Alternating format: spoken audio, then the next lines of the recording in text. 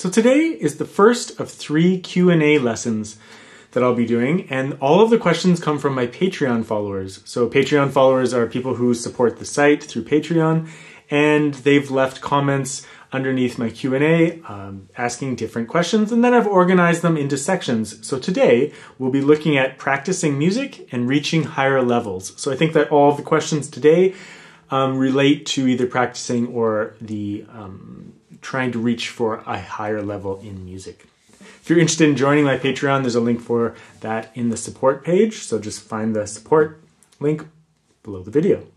Video 2 will be all technique questions. So just questions about guitar technique. And video 3 will be all about sound production, from nail noise to guitar sounds and all those things, questions. So the first question comes from Ralph.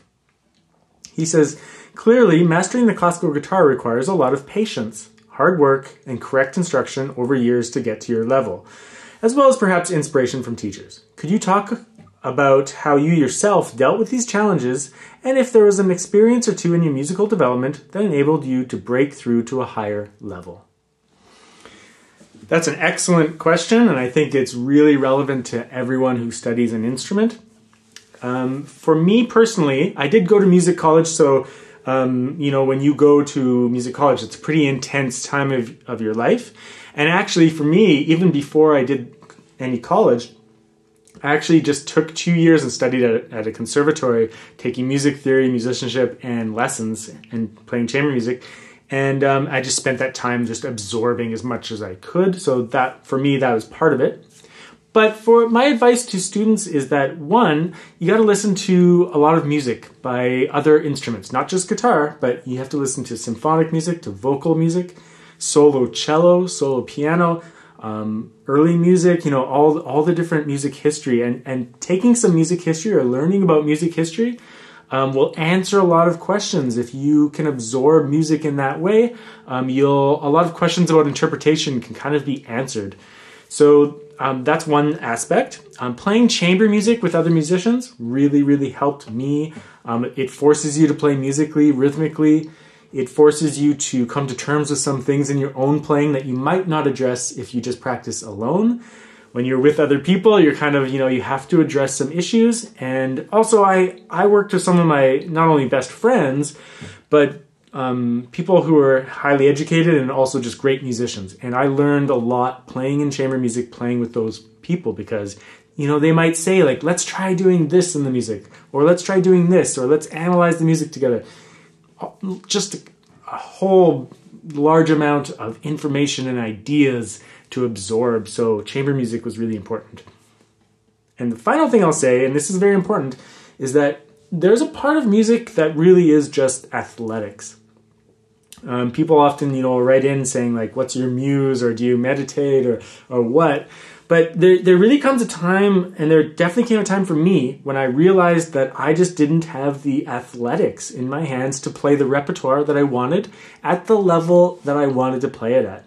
And so I had to just dive into technique really like a lot. So I went out and got, you know, tons of technique books, tons of, my teacher had me get lots of like etude books, like all the Sor etudes, all the, you know, Villa-Lobos etudes, and all the Carcassi. And I would practice technique for hours. I would even sometimes put on like a movie and like practice technique through the entire movie, which I don't necessarily recommend. You should pay very close attention, but I needed the athletics in my hands. I needed to up my game in technique. And so I had to do it. And of course, for my students, I recommend that you do that gradually by practicing, you know, 15 minutes to 20 minutes of technique every day over a period of years. But there was a time for me when I decided that I was going to practice technique for a couple hours a day, and that has served me all the way up to now. You know, it created a very strong foundation for what I do. And I still have to practice more technique. I'm not done, of course. I still have things to learn and get better at, mistakes to correct.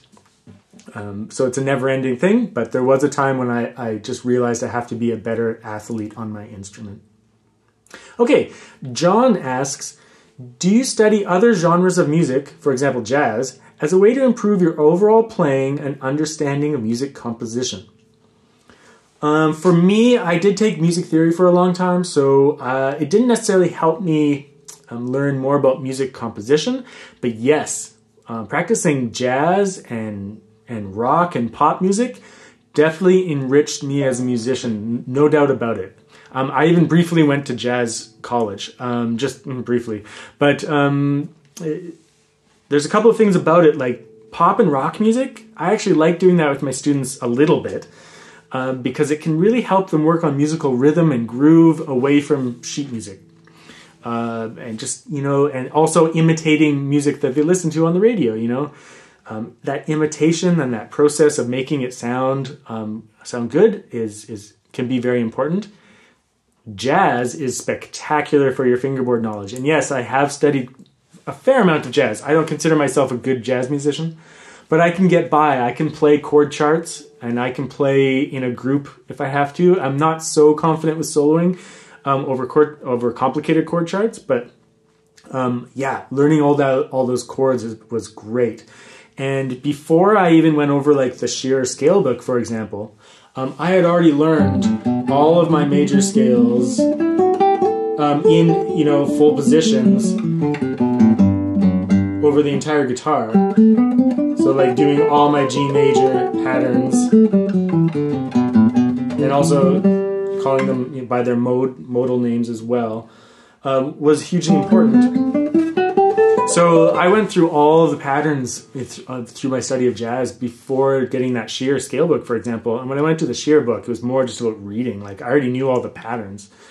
And I knew a lot about my fingerboard because I'd studied, all the triads and their inversions, and I'd done lots of jazz chords and learned like when I'm doing a 7 chord, I can make it, a 13 chord and things like that by changing the chord scale degrees of the chord. So yeah, it taught me a lot. I will caution everyone with one thing though, is that jazz is a big world. If you get a jazz book to study, it's going to be an intense book and it's going to be an intense study. So it might not be the best use of your time management. It's a big world, and I do encourage that you take a look. But at the same time, you do have to realize like there's probably some things about classical music that you have to learn. And if you want to play classical music, studying classical music theory and doing classical, like musicianship and things like that is also very beneficial. So it's not like an easy out to go study jazz. Jazz is a big world on its own, so is classical music. I love studying all of it, and I've had lots of time in my life to dive from one to the next and to immerse myself in different styles. And I played lots of electric guitar when I was a teenager, so lots of, rock and metal and stuff like that. So I've had quite a well-rounded musical experience, and I think it enriched me and taught me lots about the fingerboard on the guitar. But nevertheless, you have to just make sure that you're managing your time and studying what you should be studying, and not like diving into jazz and forgetting about your technique routine for classical guitar and or classical music theory and things like that. Okay, Ernesto asks, what are your thoughts on repertoire maintenance? What is a healthy interval for revisiting older pieces to maintain a good balance between progress and repertoire competence? And Hayes also asked a similar question. As an intermediate player, should I practice one piece at a time until I'm satisfied with it, or several pieces at a time, occasionally adding a new piece and dropping one? This is a tough question for me to answer because every student is different and everyone has different goals. But let me just talk about it a little bit. First thing, as a teacher, when I'm teaching one of my students, they have to do one of two things with a piece. They either have to complete it to a performance level, so that means performing it for me or a camera or in front of an audience. Or if they study the piece and they are going to drop it at some point, like they don't want to perform it and they don't like the piece, they either have to replace it with a piece that has a similar skill set, so they have to accomplish a similar piece with a similar goal before they can drop a piece. So it's like sometimes we'll replace it with an easier piece. So if it's a piece that has lots of slurs in it and you're sick of that piece, either you've accomplished the piece, the slurs in the piece, and you want to move on because you just don't like the piece anymore. That's fine. But if you didn't accomplish the slurs to a good level, then you have to maybe replace it with a different piece that has slurs, or an easier piece with slurs that you can accomplish more easily. So a healthy interval to maintain pieces, you should always be working on some new material.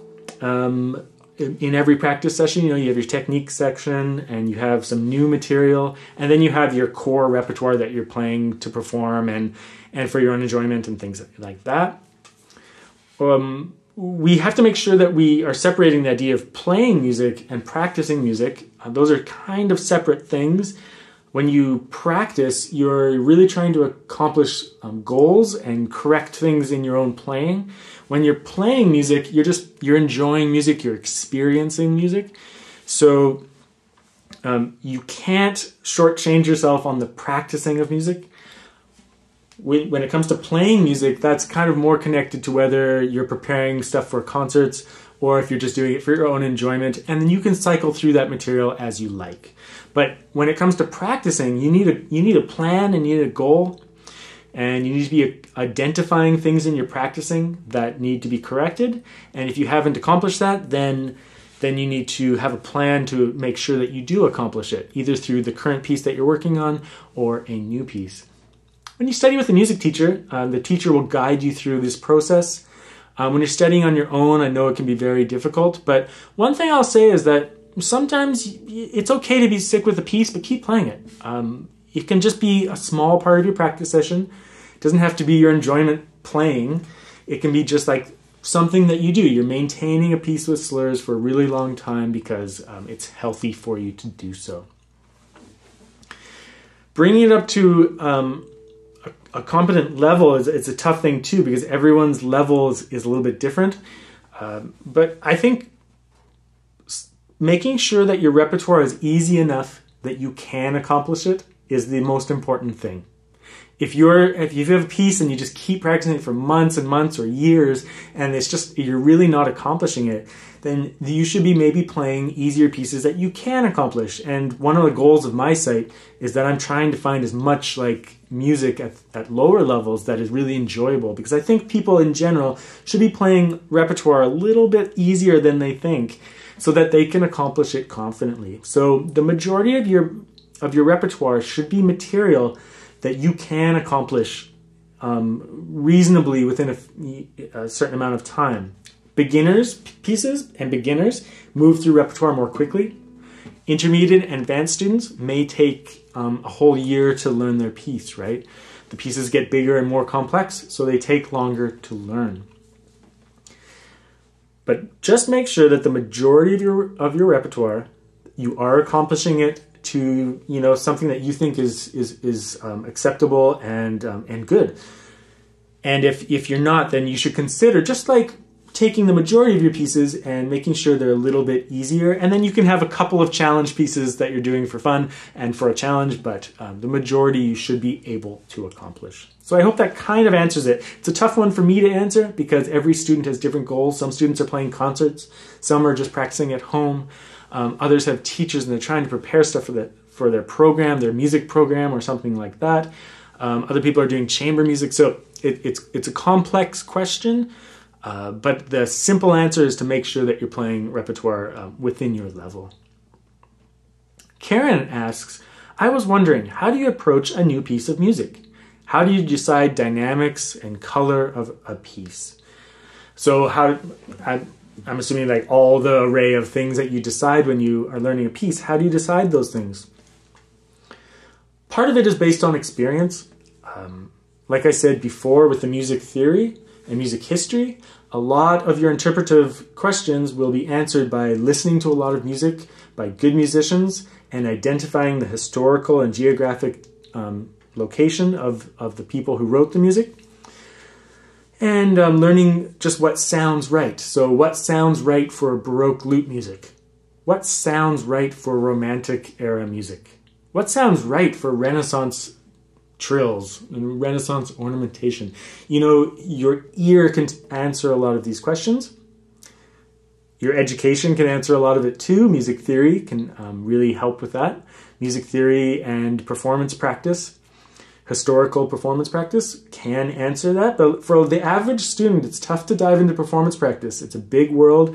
You might not have time to read tons and tons of books on the topic. So listening to more music, dedicating more time to just enjoying music, but also being aware of where it sits historically. Listening to it on period instruments, so the instruments that were played during that time period, like instead of piano for Bach, listening to harpsichord for Bach. Instead of guitar for Weiss, listening to lute for Weiss. This will give you an awareness of how the music sounds, and that answers a lot of the questions that you're talking about in regards to dynamics and colors and just articulations of pieces. When I approach a new piece of music, I do listen to a lot of music by the composer, and I try to listen to how different performers perform that music, and I try to listen to it on period instruments, but also what modern interpretations sound like of that music to inform me of what the experience is going to be like. Also, through my music theory knowledge and my music history knowledge, I can imagine what a lot of the decisions will end up being like. But the truth is that pieces are very organic things. When you start a piece, you don't know what it's going to end up like. You don't know what speed you're really going to end up playing it at. You don't know a whole bunch of considerations. You might practice the piece very evenly with a metronome, without many dynamics, without much rhythmic contrast. And then decide later that, like, oh, you know what, this piece is a little flat when I play it like that. I better add more here and add more there. And you might analyze the entire piece and say, this is the structure of the piece, this is the introduction, this is the development of the piece, this is the recapitulation. And, in the middle of the piece, when it gets really exciting and the music is changing keys and there's accidentals everywhere, like sharps and flats, and it's all exciting, maybe that's where you're going to increase the dynamics and keep that rhythm going. So as you get to know the piece and you analyze it like that, you can make informed decisions based on experience, music history, music theory, and just by your own listening of yourself playing the piece. So lots of things come into that question, and when you listen to a professional play, they have so much experience in all those areas that their interpretations are often quite informed and also tasteful. So as a student, you can try to do a little bit of that, and the more of each of those things that you study, the more you'll feel informed. But I think that listening to more music is really a big part of that. One last question. Walt asks, recently I started recording the audio of my practice and playing. With replay, I found that there's plenty to correct which I was less aware of while playing. Do you record yourself or have thoughts about doing this? I record myself a lot because I put out the weekly videos for the website. I'm a little bit more in teacher mode when I put out the weekly videos and I perform pieces compared to my personal interests and personal practice time, because the site has become like a business and a full-time thing for me. It's a little bit different than my personal time with music. But nevertheless, I think it's a good thing to record yourself on occasion. Be careful though, guitar sounds very dry through recording. It doesn't pick up a lot of the room noise, and if you don't have great recording equipment too, you might be disappointed with the way that you sound. So just don't let it become a negative experience. But if you could kind of just get past the fact that the microphones are a little bit harsh, then you can use it to hear certain things in your playing that you might not otherwise hear. I certainly notice things about my technique by watching videos of myself. I hear things about my tempos, like, oh, I'm drifting off the tempo a little bit there, or my phrasing doesn't sound as connected as I thought it did. And even if the quality of your recording is bad, that's actually kind of a good thing. It'll probably emphasize the things that are the biggest challenges in your playing. So by taking away all the reverberance of the room and giving you a really dry, awful sound, it might point out, though, that your actual legato connection could be quite a bit better. If you slap on a lot of reverb from your music it might sound like you're really legato, but if you turn that all off, it might show you that that you need to connect your legato a little bit more. So, like I said, yes, any tool that helps you identify issues in your own playing, use it. Use it to your advantage. But you can't let it become a negative experience, and you have to be careful that you don't do it all the time. You have to learn to listen to yourself while you're playing in an objective way, which is very, very difficult to listen to yourself in that way when you're trying to do the fingerings. Like sometimes it's hard to know, like, did I play legato? I don't know. So recording yourself can definitely help with that.